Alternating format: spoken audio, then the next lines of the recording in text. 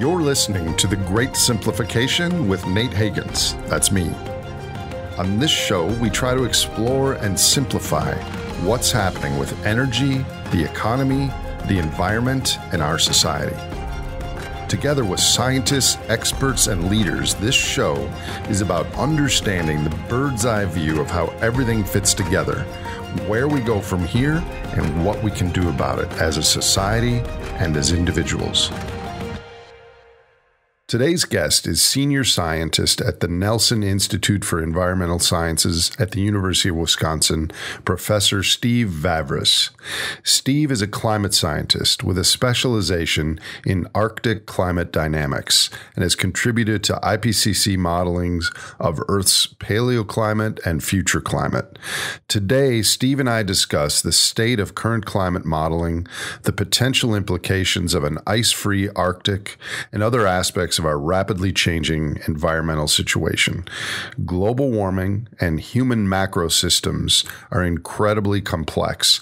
I found our discussion helpful to understand the context of our current climate situation, and I hope you do too. Please welcome Professor Steve Vavrus.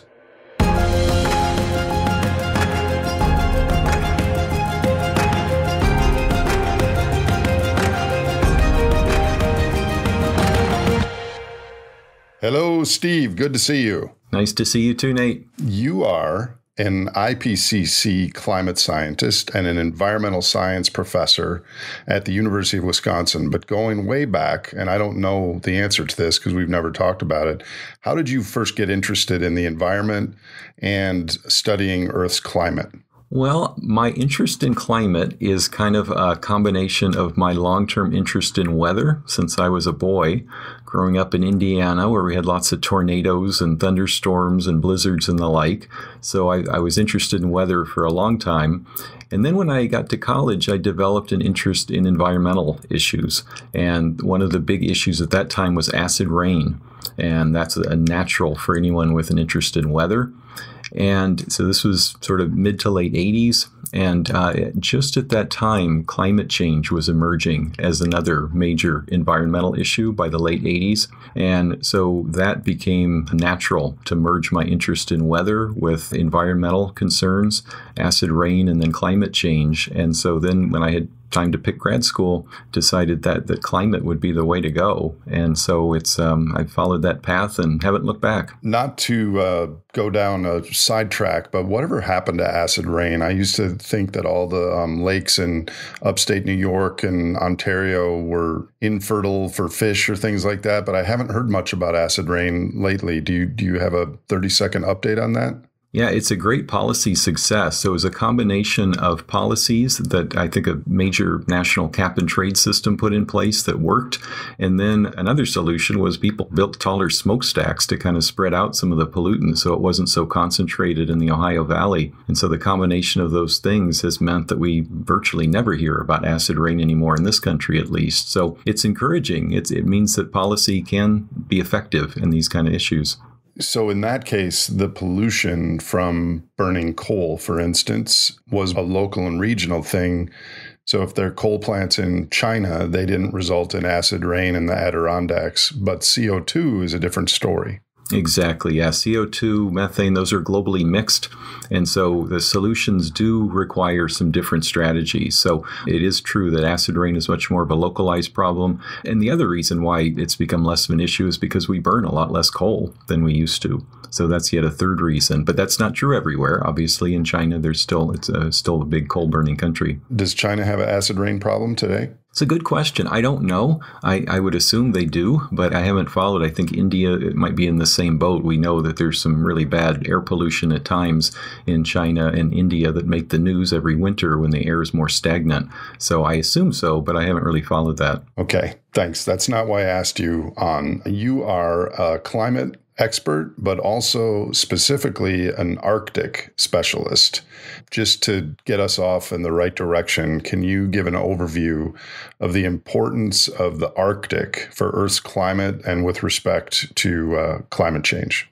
Yeah, so the Arctic and the Antarctic are Earth's freezers in the climate system. So they're the one end of the temperature spectrum, the tropics being the other end, the hot end, the oven. And so between those two extremes, our weather happens. And the reason why we have interesting weather in the middle latitudes especially is because of that competition between the colder regions and the hot tropics. And sometimes one gains the upper hand, sometimes the other end gains the upper hand. But it's that dynamic, that in equilibrium that results in our day-to-day weather patterns and the storms that we get and jet stream meanders and all sorts of things that we can talk about later. But the Arctic is critical then because it is one of the poles or one of the bookends of the system. Another reason is that we have so much snow and ice locked up in polar regions. If that substantially melts, it means, for one thing, that sea levels will rise. And that's a major climatic concern these days. So I've read just recently that the Arctic is warming roughly 4 times the average of the whole world. So what are the implications of that? And my understanding of global hydrological wind cycles is that they are based on the temperature differential from the equator to the poles. And if the poles are warming rapidly, that temperature differential declines. Does that have an impact on our weather and our wind and all that? Right. So in terms of global weather patterns, this is the concern, is that the weather, the jet stream, say the speed of the jet stream winds that really are the highway for our day-to-day weather systems, that strength and how meandering the jet stream is depends on this temperature difference between the warm tropics and the cold poles. The bigger that temperature difference, generally the stronger the jet stream and the more west to east it flows. With climate warming, the tropics warm, but the Arctic warms a lot more, as he said, up to 4 times as much. And so that reduces that temperature difference between high and low latitudes, and it means that it should slow down the jet stream winds, and it makes them more prone to meanders too. And that combination of a more meandering jet stream and a slower moving jet stream can often lead to extreme weather events that are very prolonged and persistent over a number of days, whether it's drought, heat, or flooding. So we both live in Wisconsin, and the last few winters and summers, if I recall, we've experienced polar vortexes and these heat domes.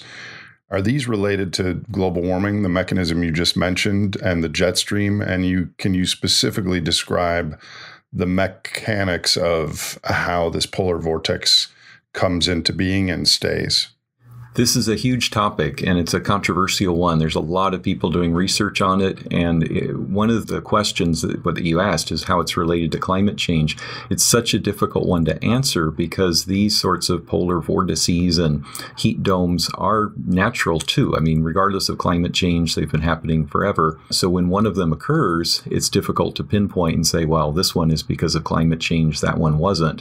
What we need to do is look partly at statistics to see if the frequency of these are changing, in which case that might be related to climate change, and whether the intensity of these is changing, which might be a result of climate change. So for instance, just this past summer, just a month or so ago, Europe broke all-time heat records, got up to 104 degrees around London, unprecedented there. And so that would be an example where we could say, well, yeah, they've had heat domes before, but never one this intense.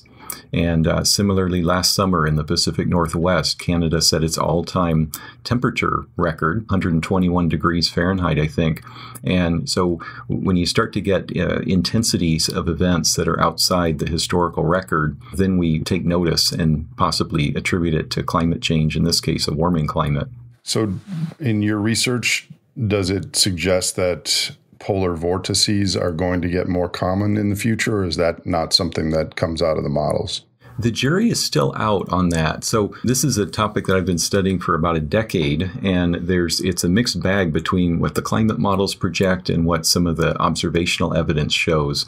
Theoretically, like I said, with the weakened jet stream winds tending to be more meandering as the Arctic warms faster than lower latitudes, one would expect that these polar vortices breaking off from Arctic air masses would become more common. But at the same time, as the Arctic is warmer, it means means that the formation of these air masses is also warmer.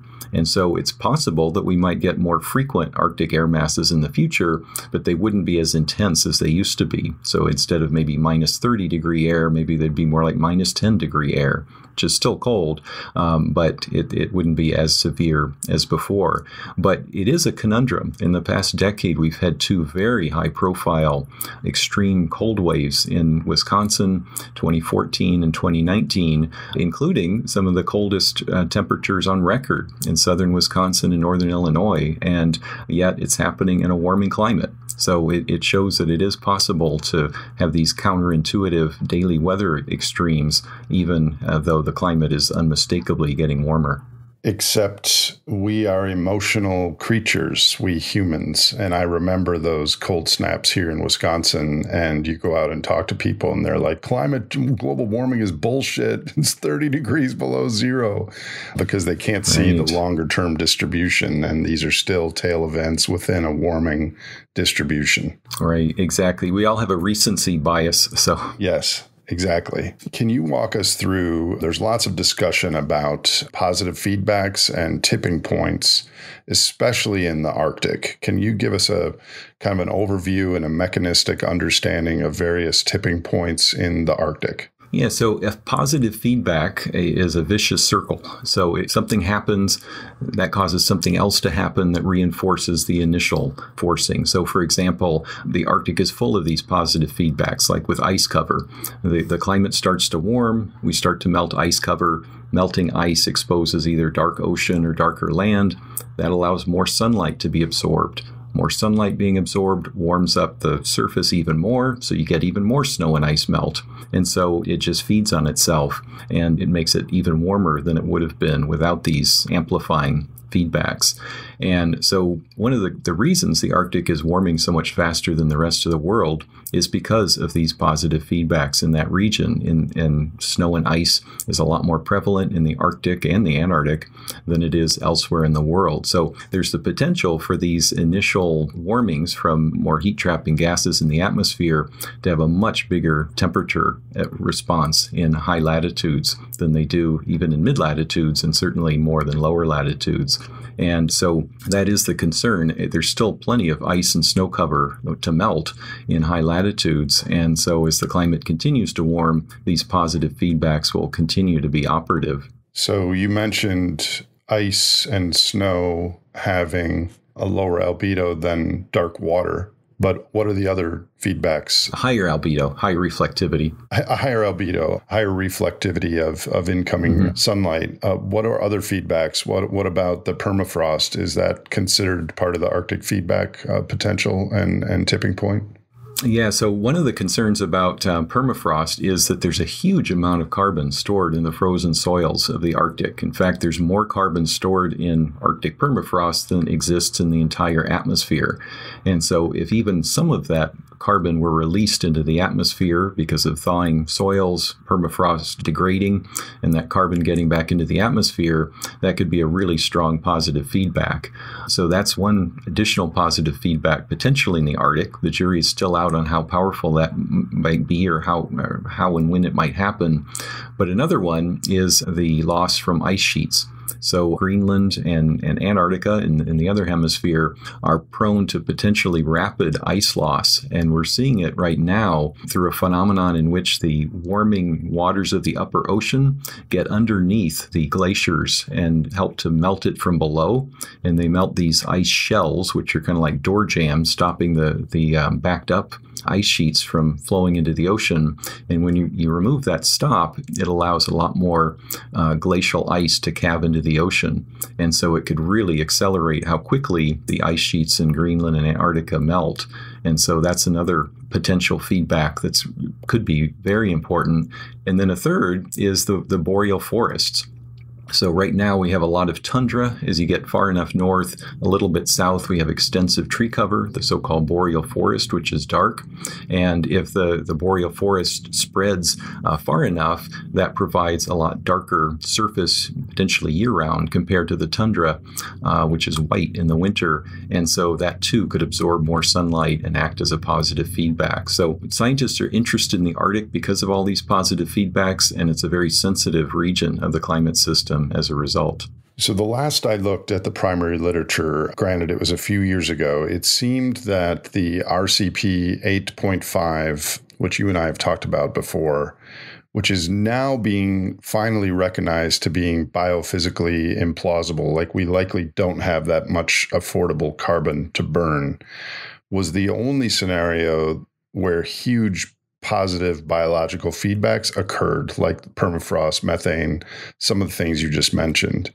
If we were to use more realistic fossil fuel scenarios like the recent IEA or the AR6 moderate action scenario, what does that imply about some of the feedbacks that you just mentioned? Are they moderate? Do they not kick off at all? Or does it not matter? We're going to hit them regardless? Or what is this recent science suggesting about that? Well, it does stand to reason that if we have a lower estimate of future carbon emissions, that some of these tipping point feedbacks that are really potentially extreme, like massive permafrost thaw and ice sheet collapses, that those become less likely, at least in the near term. I mean, eventually, beyond 2100, it's really hard to say when you go beyond a century in the future. But one of the few pieces of good news, I would say, in recent years regarding climate change is the realization, as you've talked about for a long time, that some of these high-end emission scenarios are implausible. And so maybe more of the moderate expectations or scenarios are probably the future that we're most likely looking at. I remember like 10 years ago or whenever we first met, you would get in a better mood when you would talk to me because I would explain that to you, and you were so worried about climate change that any news that we weren't going to hit those outlier eventual RCP high numbers, that made you more hopeful about the end result. Definitely. And that's something that a lot of climate modelers like me have been slow to grasp. Most of us traditionally have used the very high end RCP 8.5 and its equivalent without understanding really that the economics and some of the other factors, societal factors, would probably make that very unlikely. And so I've made a lot of climate modelers happier because of that information. Well, I don't think we're out of the woods, because even though I think it's becoming more widely known that we don't have that amount of fossil hydrocarbons to burn, and the IPCC may be overly optimistic on how much of that is in the system. I think possibly the complexity and rapidity of the biological feedbacks may be underestimated in these global models. Do you have a thought on that?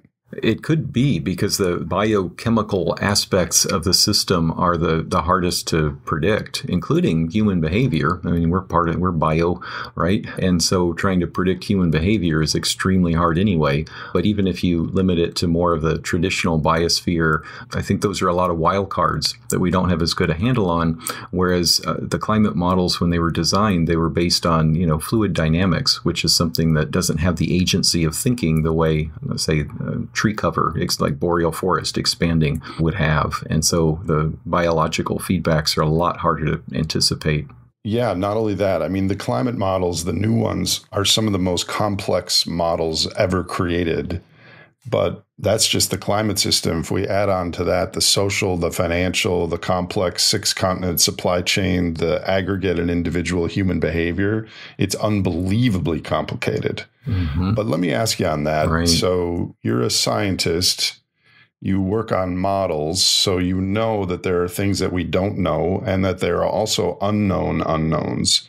As far as climate change per se, setting aside human behavior and energy and such, but as far as climate change, how much are unknown knowns and unknown unknowns still out there, or have you guys really honed in on understanding how the climate works? Well, I guess by definition, an unknown unknown is an unknown, right? But in terms of adding more complexity, we have added more complexity. And that, in a way, that's good because it's a better representation of the totality of the system. But it also makes the models more complicated. It makes them harder to diagnose. It also can make them a little harder to behave correctly because when you try to calibrate the model based on the historical climate record to make sure your model's accurate, it becomes increasingly difficult to produce as realistic a simulation as we'd like when you add more of these complicated feedbacks in. And so, for instance, clouds have always been a bugaboo, is trying to handle those correctly. As we add more complex cloud physics that we know are realistic, it also makes it harder to control these models and their behavior. So it's always a constant struggle among climate modelers to add complexity, but not so much that you change your models to the point where they're no longer trustworthy. Is there one or a half dozen climate modelers on IPCC that are like one ring rules them all? They understand the whole system, or is it a bunch of people like you that have a specific expertise that are adding that into the system and no one person understands it all? It's definitely the latter. So when I go to conferences, it's become so interdisciplinary. There are people whose scientific language I can't even understand, and they can't understand mine. So you have oceanographers, glaciologists, biologists, chemists, computer scientists, all sorts of people in the climate modeling world. And we talk to each other. We try to understand each other's language, so to speak, but we all are coming at it from a different perspective. And that can be useful because you make sure nobody's forgotten anything, but it can also tend to bog you down compared to the early days of simpler climate models that were essentially just representing the fluid dynamics of the atmosphere and the ocean. Thank you. Okay, let's get back to the Arctic. So if the Arctic is warming at 4 times the world average, wouldn't it be possible that even if the Earth eventually stabilizes because of declining fossil carbon burning at 1.5 to 2 degrees Celsius above pre-industrial, doesn't that imply like 5 or 6 degrees Celsius in the Arctic? And wouldn't that be enough to in turn kick off more of those tipping points and feedbacks you mentioned?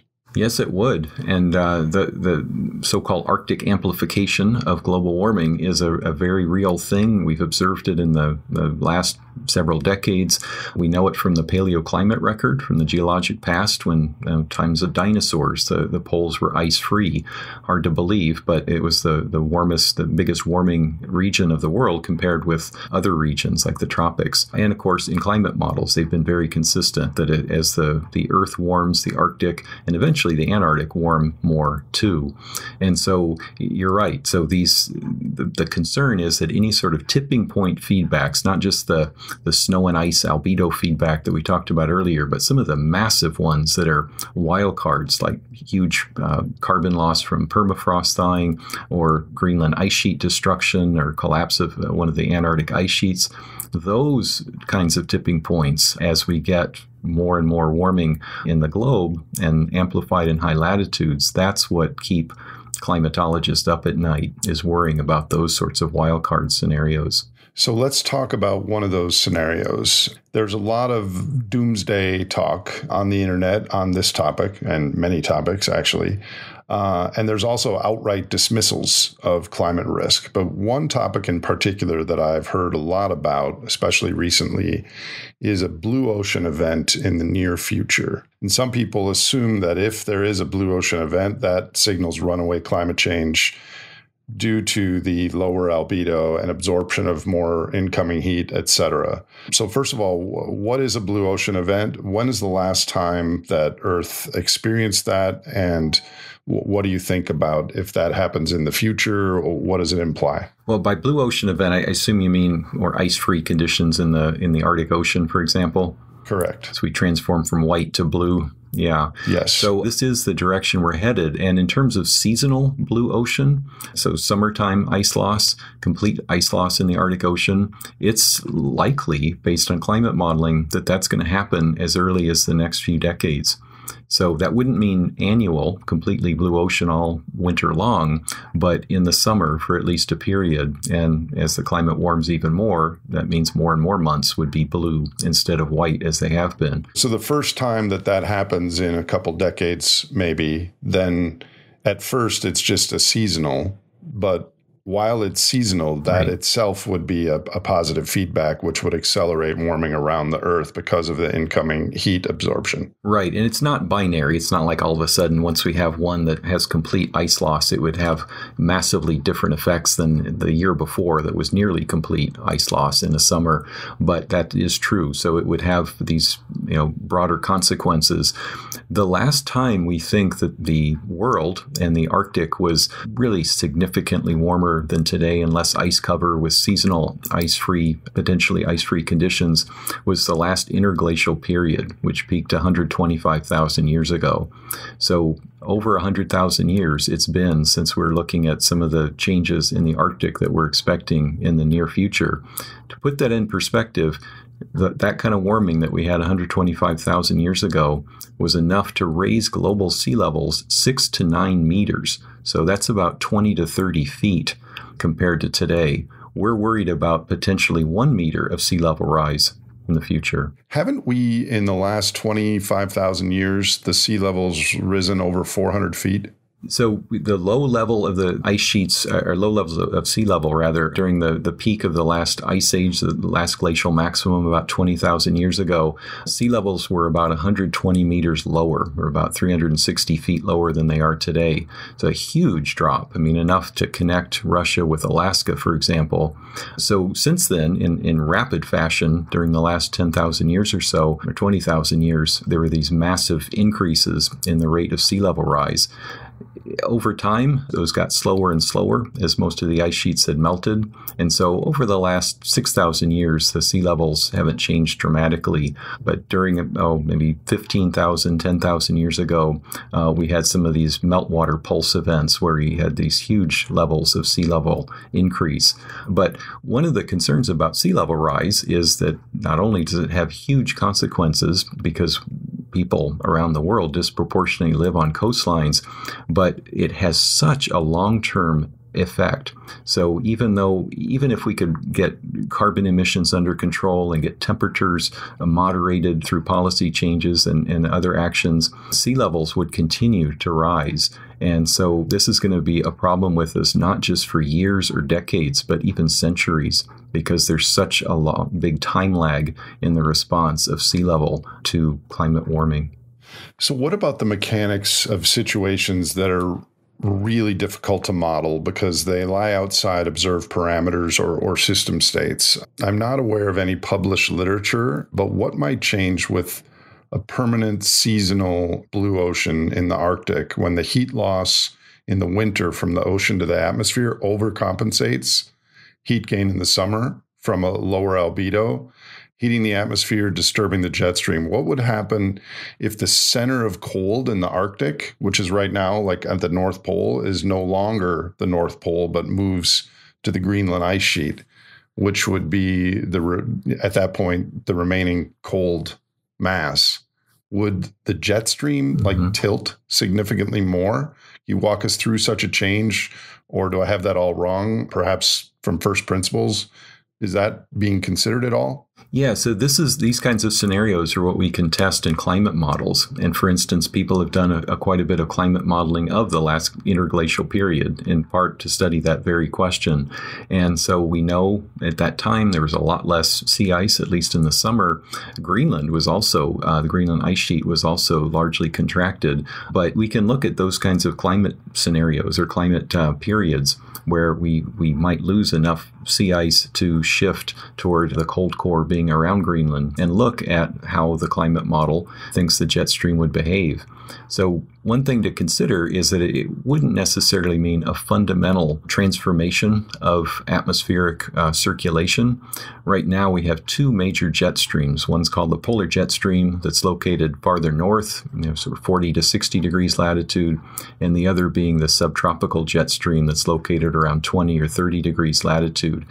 No matter what the climate, we're going to have both of those jet streams, but their location, their speed, how wavy they are, Those are all sorts of things that can and probably would change with climate change, either colder or warmer, or even these drastic kinds of climates that you're describing in which Greenland becomes the core cold pole and we no longer have extensive ice cover in the Arctic Ocean. So getting back to the seasonal ice-free Arctic, do you think that it's possible that could happen and then 10 years after that, we have the same season, we have ice in the Arctic again? Or is it a tipping point of no return? Yeah, that's a good question. People have studied this, and that's something also that's pretty amenable to addressing with climate models. And it looks like in the case of sea ice loss that it's not irreversible. So if we did start to lose ice cover seasonally, if we found a way to cool the climate, the ice would come back. And so that's encouraging. When it comes to things like the loss of ice sheets like Greenland or the East Antarctic ice sheet or West Antarctic ice sheet, that's a different story because that's a much slower process and there are various other feedbacks that would probably prevent or largely thwart the ice sheets from returning anytime in the near future. So sea ice is a faster responding part of the climate system, and probably it's not part of a tipping point mechanism the way some of the other components could be. That makes sense. Here's a dumb question. You are known and on your website and everything as an Arctic specialist. When you say that, does that also include Antarctica or not? A bit of yes and no. So most of my studies have been in the Arctic, but I also have studied the Antarctic. And the nice thing about using global climate models is that you can look anywhere in the world. And obviously the Arctic and the Antarctic share certain similarities, but there are also some important differences. So one of the things people always point out is that Antarctica is a landmass surrounded by ocean, and the Arctic is an ocean surrounded by landmass. So the North Pole is right in the middle of the Arctic Ocean, whereas the South Pole is right on the Antarctic ice sheet. So there are some fundamental differences between the two, and it's largely because the Antarctic has that gigantic mass of ice that it is slower to respond to climate change than is the Arctic. So one of the reasons why we hear so much about the Arctic and Arctic amplification and so forth compared to Antarctic amplification is because the Arctic really is responding more quickly, more dramatically, at least in the near term, than Antarctica. But that said, those positive feedbacks can and likely will kick in eventually in Antarctica, and that will provide even more oomph to the warming when that happens. I'm going to ask you some personal questions at the end of this interview, but for now, I'm just curious if we just stick to climate change, not human systems or our economy or our culture or anything like that. Of the things that you research, what thing keeps you up at night? What aspect of the climate system or the feedbacks that you've been discussing are you most worried about? A lot of what I hear about ice sheet loss concerns me a great deal, partly because I don't think we fully understand it. When you look at the uncertainty bars in the IPCC report, they're very large around sea level. Traditionally, the IPCC has made projections on the very conservative side about how much sea level will rise in the future. But others have pointed out that it's entirely possible that we're going to see much larger sea level increases in the future, in the near term, even in the next century, than the IPCC has warned us about. And then, like I said before, long-term sea level is something that's not going to just stop. Even if we can get temperatures stabilized, that'll continue long into the future. And because so many people live along coastlines, it's so expensive to move, there's all sorts of problems, societal problems that come from sea level increase. That is something that concerns me a great deal. Personally, and of course I'm not a climate scientist, but of all the impacts, sea level rise is one of the ones I'm least worried about with respect to the oceans. There's acidification, there's the change in the thermohaline circulation and the AMOC, overfishing, the impact of food webs on cetaceans and other things. I worry about those things more than sea level rise because they seem to me kind of not permanent, but semi-permanent. And we can always move inland a century from now. I'm not belittling sea level rise, but to me, that just doesn't strike my emotions such as some of the other things I mentioned. Well, and some of the things you mentioned are more immediate. Overfishing, that's something, very immediate. Ocean acidification, again, a long-term problem, kind of an invisible problem compared to sea level rise, but it's still very much there. And if we have time to talk about geoengineering solutions, one of the criticisms that's been made of that is that some of these schemes that have been proposed might be able to help curtail the rise in temperature, but they would do nothing to reduce the problem of ocean acidification because they don't find ways to reduce the carbon in the atmosphere that's ultimately acidifying the oceans. We are a problem-solving species, and when we isolate the problem instead of looking at the system, we end up pushing the problem elsewhere. And yeah, let's talk about geoengineering. Will we reach a point as a culture where the impacts on climate and what's coming ahead are so obvious that policymakers around the world will have to take drastic steps? What do you think about that eventuality, and what are some of the geoengineering things that are being discussed that you find at least plausible or possible? Yeah, so I think the key word that you used there was culture. Whose culture, whose country, who's making the decision, who has the power? All of these things are up for grabs right now. I think it's an incredibly thorny legal question that we've not even scratched the surface on. There are geoengineering schemes that are relatively inexpensive.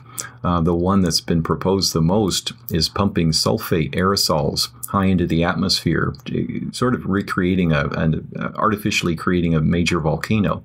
So when we get major volcanoes, the nature naturally spews a lot of carbon into the atmosphere, sulfate aerosols high into the atmosphere, and that creates kind of an umbrella that blocks some sunlight. And so temporarily for a year or two, the climate cools a bit, and then it rebounds. But those sorts of geoengineering schemes have been shown to be relatively inexpensive, which means that someone or some country could do it in terms of the cost of it. But that raises the big question: who has the authority? Who has the power? What if there are unintended consequences, which there almost certainly would be? How do we navigate this legally, not ethically too, but legally as well? I have no idea how we're going to cope with this if people try to engage in these geoengineering schemes on a large scale. Some of my speculation in some of my Earth Day talks, and it may border on science fiction, but I can see the energetic, economic logic of it, is that we continue to grow our economy, which is measured by GDP, but GDP only cares about the gross energy, not the net. So if we're throwing more money into drilling shale oil, all that extra cost goes to the drillers and the pumpers and the frackers. So it grows our gross GDP, but that energy and money have to come from somewhere else in the economy. And I can envision that 30, 50 years from now, we're spending a lot of our energy to get energy that we need. And we're also spending a lot of our energy to mitigate the damage to the environment, which means that outside of those two sources of energy, there's a lot less left for hospitals and ballet and fancy restaurants and air travel, et cetera.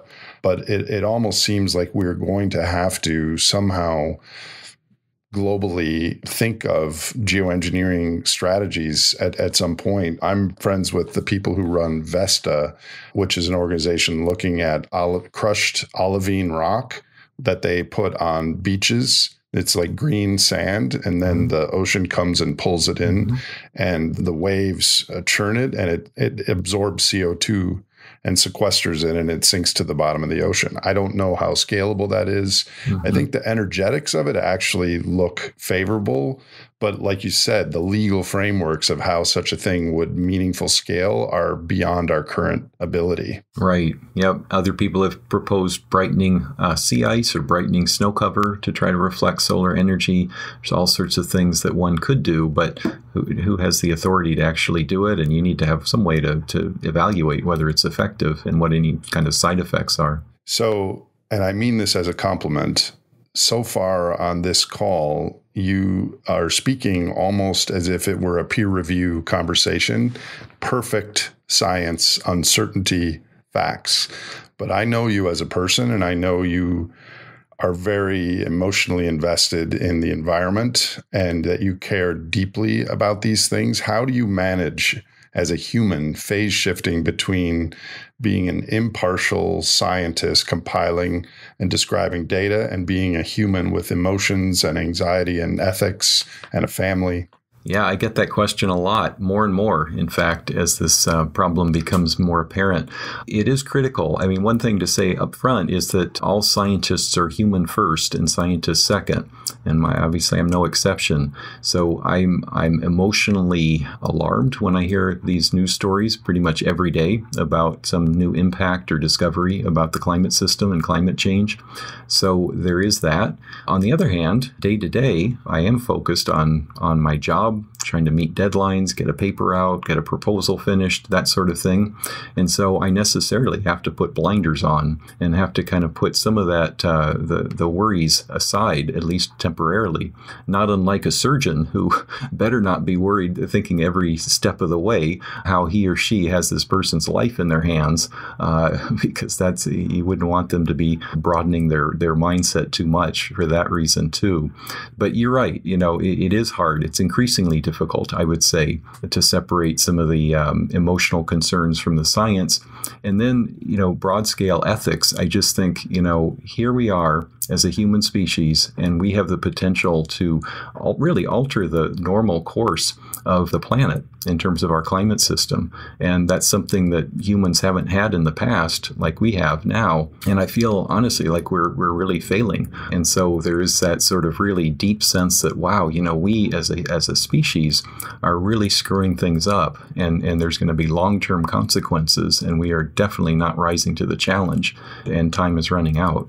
I know you know this, but climate change is only one of many other human-induced, human-impacted environmental crises like biodiversity, population decline of animals, insects, fish, etc., endocrine disrupting chemicals, habitat loss, all those things. Are climate experts as siloed as many other disciplines in the academy, or are climate scientists, by definition, look at complex issues that interrelate? Are they more systems aware, would you think?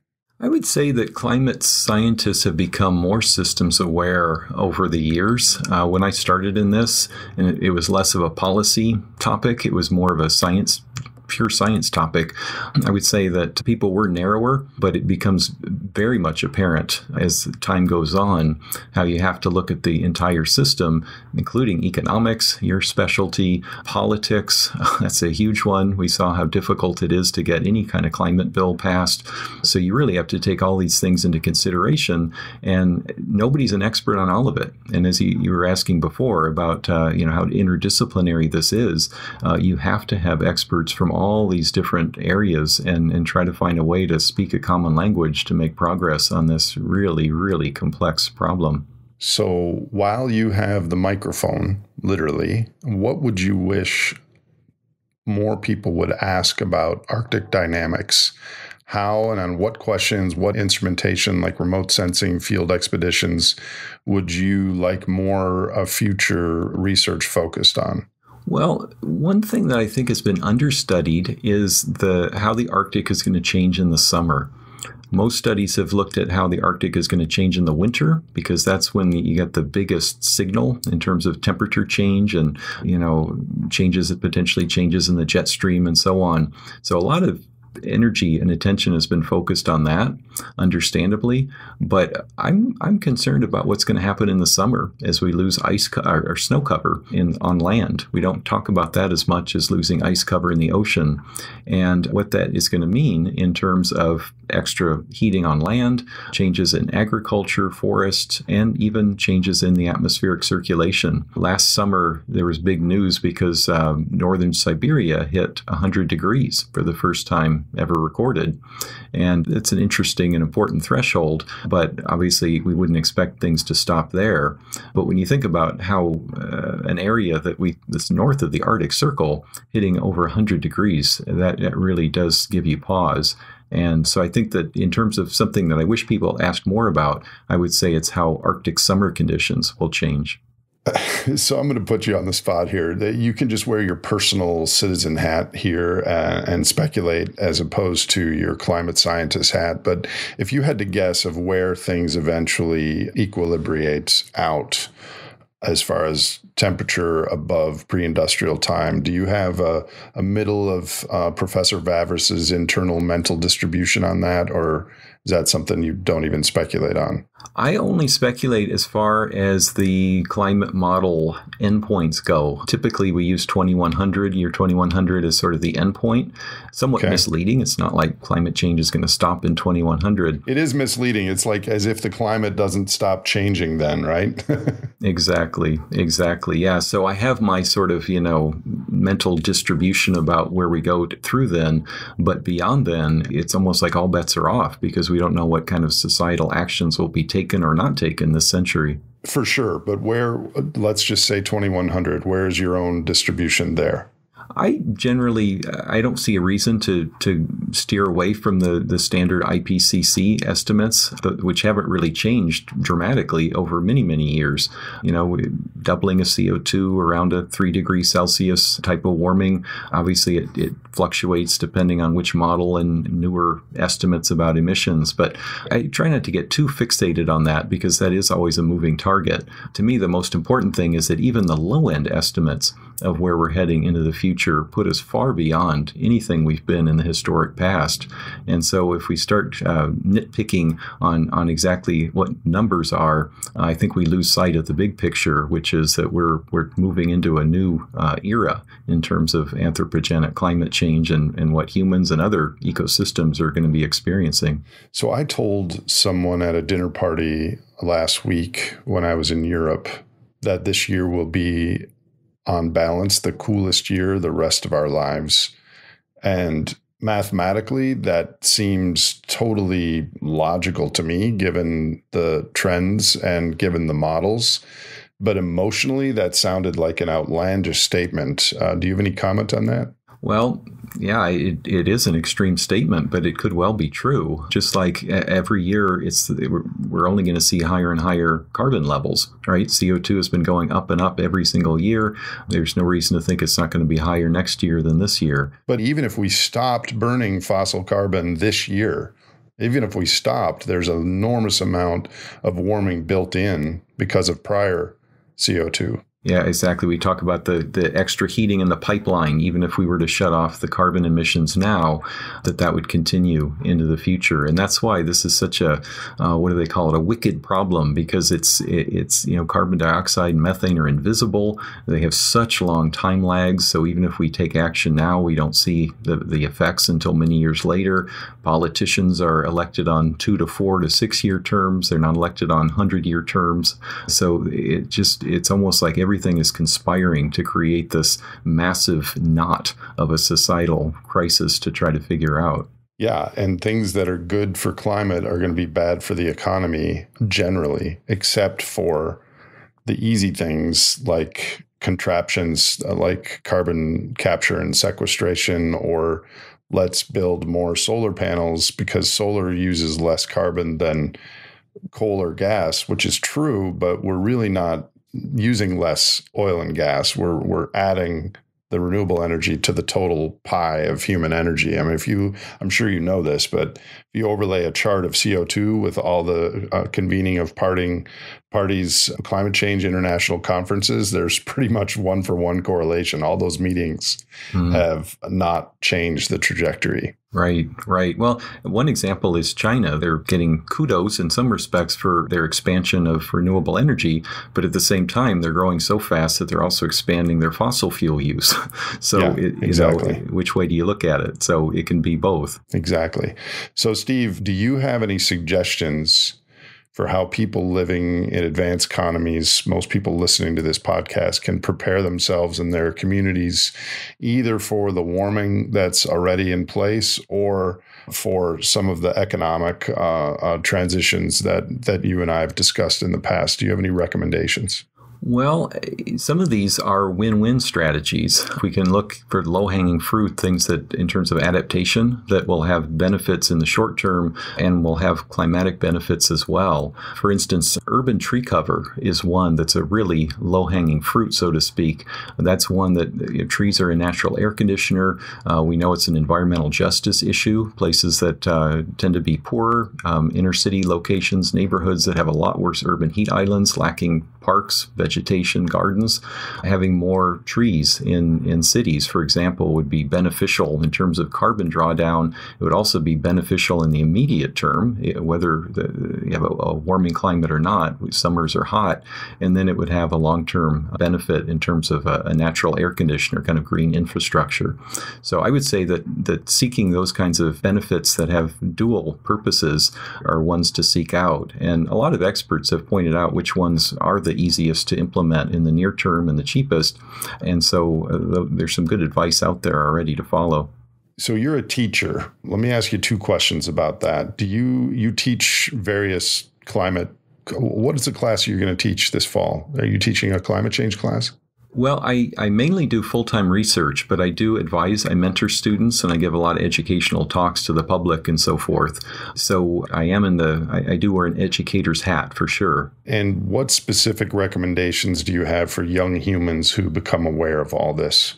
Well, boy, there's so much to learn, right? In some ways, it's really the young people who are teaching us. Because when you look at surveys time and again, it's the young people who are taking this climate issue a lot more seriously, even to the point where they often cross political party affiliations in terms of their positions on climate change.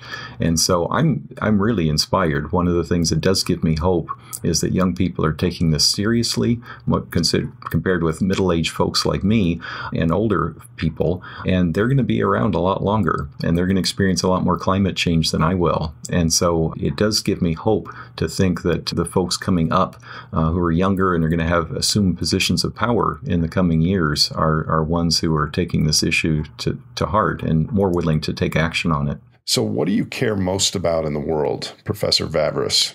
Well, I care about a lot of things. Obviously, aside from climate, I would say what's on my mind lately is peace. The fact that the war in Europe is very troubling. And I would say a lot of justice issues in the last couple of years. Obviously, since the George Floyd tragedy, we're thinking more and more about social justice, environmental justice, and so forth. A lot of these things are issues that were swept under the rug for many, many years, and they're coming to light now. And so these are things that are close to my heart, and some of them are tied together with climate change, like environmental justice. Well, I'm thinking about that more and more. As climate warms and events in the world get worse, including wet bulb problems in very high humid places, high temperature humid places, places without air conditioning, the concept of climate justice is going to become almost undeniable because a lot of the global south never burned any fossil fuels, and yet they're going to bear the brunt of a lot of the impacts. And it just seems like a huge ethical, quandary in coming decades. Yes? Yeah, oh, absolutely. And so the heat that you're mentioning is one great example. Another one is sea level rise that is affecting and making it more difficult to live in low Pacific Island states, and their contribution to the problem is next to nothing. I study the Arctic, and coastal erosion in the Arctic has become a huge problem to the point that some villages in Alaska have had to relocate because there's so much erosion along their coast during storms as the climate warms. And yet they too contributed next to nothing to the problem. So for a lot of us, depending on where you live, we start to see climate change as, it's hotter this summer, or, maybe a discomfort, or I have to run my air conditioner more, different things like that. But it's not an existential threat to most of us at this point. Whereas for some people, it already is, and it's going to become more so. And when it happens to people who have contributed less, next to nothing to the carbon emissions, it makes you realize just how unjust it is.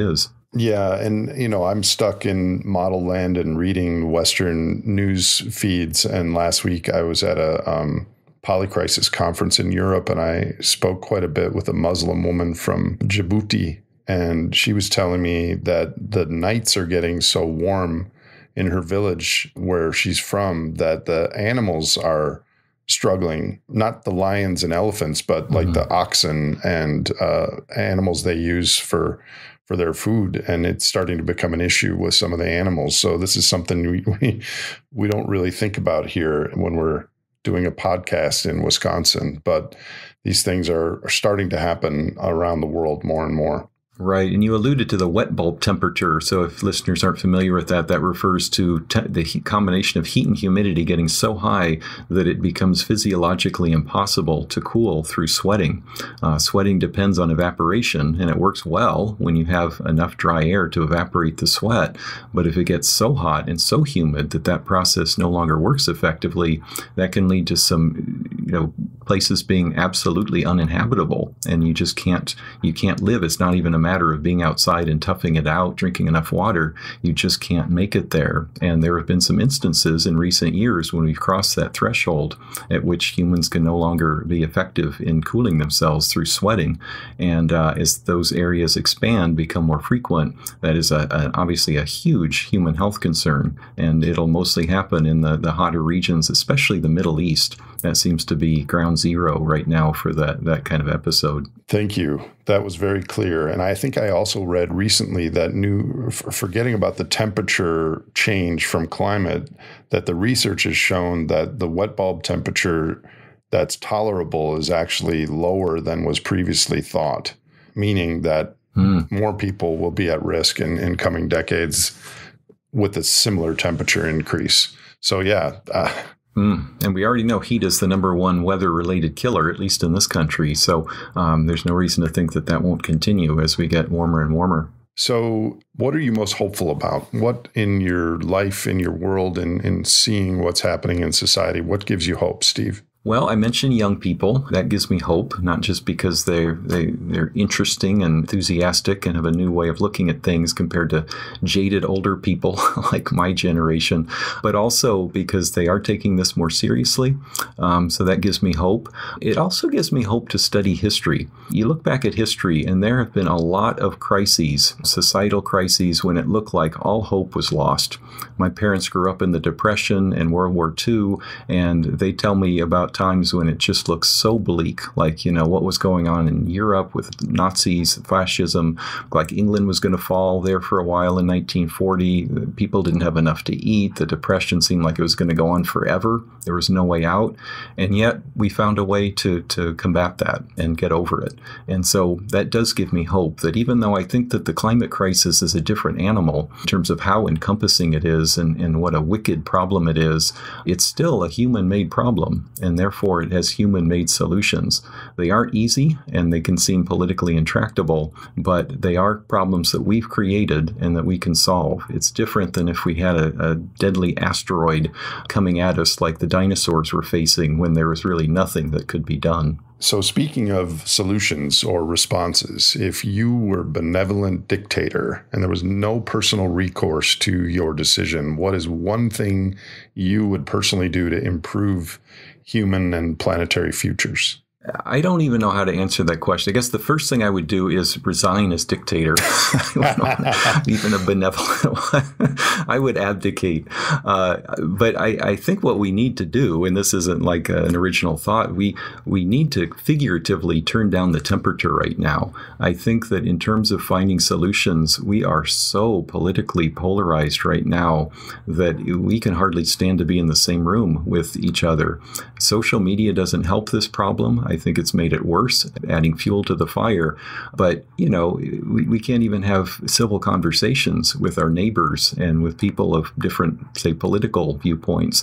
And I think that's extremely troubling. A lot of what we're hearing about right now in political instability, questions about our how sustainable our democracy is after all the questions that certain people have hurled about the integrity of our elections. I find this terribly troubling because this is really getting at the core. This isn't like, well, you have a different view on tax policy than I do, so we'll find some compromise. This is really getting at the core of our quality of life. And so if I could find a way to turn down the temperature in especially political discourse, I would try to do that. So merging your two thoughts there, before you abdicated, you would turn off the internet. and that might solve that. Did you see the movie Don't Look Up? I didn't see it, but I've heard a lot of people say that I should see it. And of course, it has a strong parallel to the climate crisis. I thought it was excellent. It was so creative. It just implicitly showed how difficult the social overlay of these natural resource environmental problems are, that we can't even talk about them because people are expecting to hear happy stories because they don't have agency to deal with this. So I do recommend you watch it. Thank you so much for spending your time today. Is there any closing thoughts, advice, wisdom for our listeners, Steve? Well, I was going to close with the statement that climate change is a human-caused crisis, and so it has human solutions. But I've already said that, so I won't close with that. But I'll thank you for your excellent questions, Nate. As always, you've pushed me to try to understand the system better and more broadly, and I appreciate that. And I know our listeners today will get a lot out of it as a result, thanks to your insights and your creative questions. I'll give you a holler next time I'm in Madison, my friend. Thank you for your time, and be well. Thanks, you too. Take care, Nate.